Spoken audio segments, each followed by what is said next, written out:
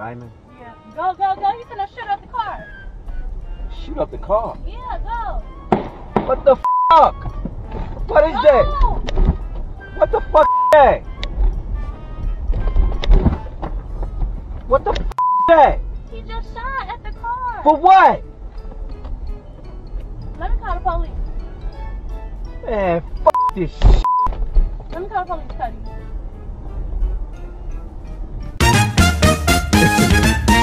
Well, there you go.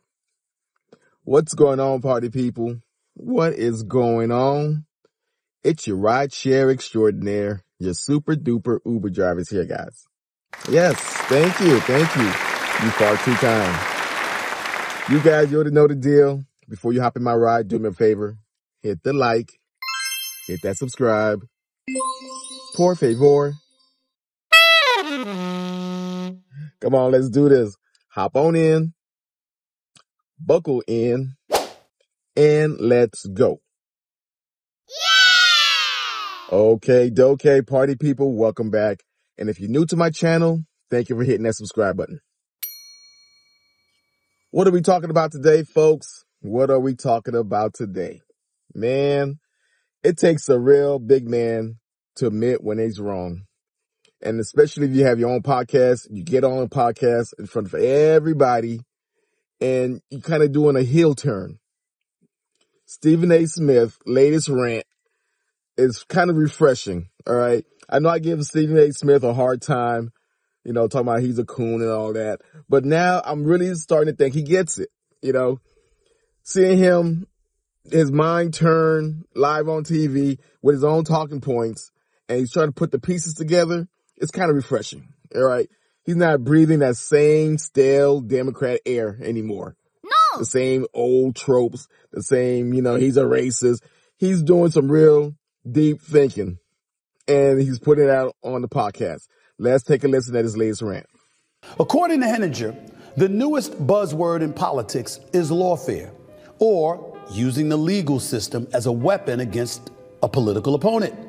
Henninger questions how many lawsuits, court motions, and judgments against Donald Trump the Democratic Party can actually chow down on. He also ponders about the high price the American system may pay for all of this in excess. Let me tell you something. It was a great opinion piece.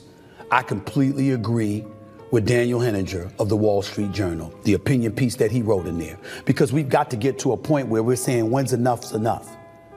This article is a very profound one. The high price of Democrats' anti-Trump lawfare, because when the legal system is utilized this way and people see you getting away with trying to cause all of this ruckus towards him as opposed to simply beating him at the polls, that gives them additional fodder to question the legal system.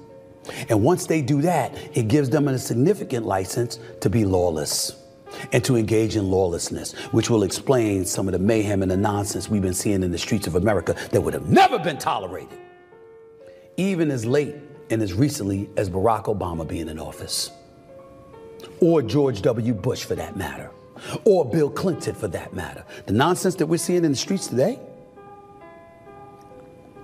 easily could be attributed to a level of lawlessness that people don't care about committing because they're seeing our politicians manipulate the system in such a way that they don't like it, because it reminds them of things they've always felt about our government to begin with, which is, by the way, what makes Trump sound like he had a lot of sense when he was comparing himself to the plight of black folks, even though we know better. Anybody black knows that ain't a problem Trump had. But he talked about being a victim. He talked about the system being rigged against him. He talked about the powers that be wielding and influencing a level of power just to make him uncomfortable for their own bidding, as opposed to it being legitimate. See, all it takes is a little investigation and the truth will come out. Stephen A. has pointed out some things that made sense for me also, that it's been 8 years since they've been saying the same thing. The media, the Democrats have been saying the same thing about Donald Trump. 8 years. We're going to put him in jail. Russian collusion, impeachment. all this noise for the last 8 years. And guys, are you not tired of it by now? And we're still waiting for him to go to jail.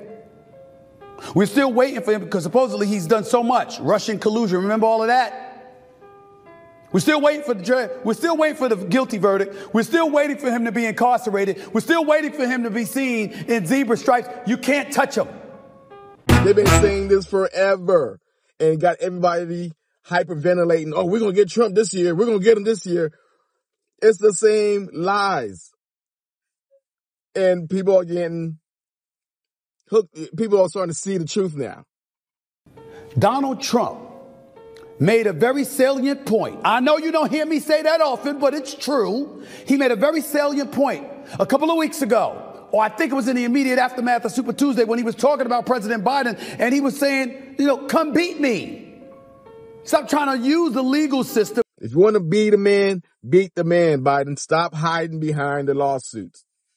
And now he's throwing this salvo. He said, why don't you come beat me?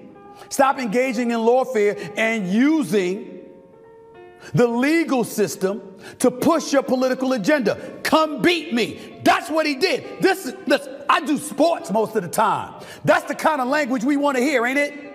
Can you beat him or not? You gonna beat him? And shout out to you, Stephen A. Smith, for pointing it out. What are we going to do now, guys? Now, again, I really appreciate Stephen A. putting this out on his podcast because, most of his content is about sports, and a lot of sports, people that follow sports are not into politics. But ever since Obama came in the scene, ESPN and a lot of sports writers started to muddy the water. Instead of talking about sports, the numbers and the facts, they start using feelings and start talking about sexual orientation and taking knees during sports events. And we didn't, people tune out. I know I tuned out. I haven't watched ESPN since Stuart Scott passed away. But, with all these female reporters on there who never played football before, but now they're expert in football. But I digress. But Stephen A. Smith has put out some good content lately, especially when it comes to politics. And it's starting to clear out the cobwebs in some of these young folks' minds. Ladies and gentlemen, there's so much to get into. I'm not going to do it. I'm going to simply say this. Trump is kicking the Democrats, you know what. Watch that. So again, some fresh air has been coming into the black community, and we're not breathing the stale air anymore. We need some fresh ideas, some fresh outlook, put some fresh eyes on the prize. Okay. We have to take a second look because they've been saying this about Trump for the last 8 years. Now, imagine what they've been saying the last 50 years about Republican Party, about white people or whatever. For the last 50, 60 years, it's the same line. And if we don't graduate to the next level, we're still going to be doing the same thing. Insanity. All right. So shout out to you, Stephen A. Smith.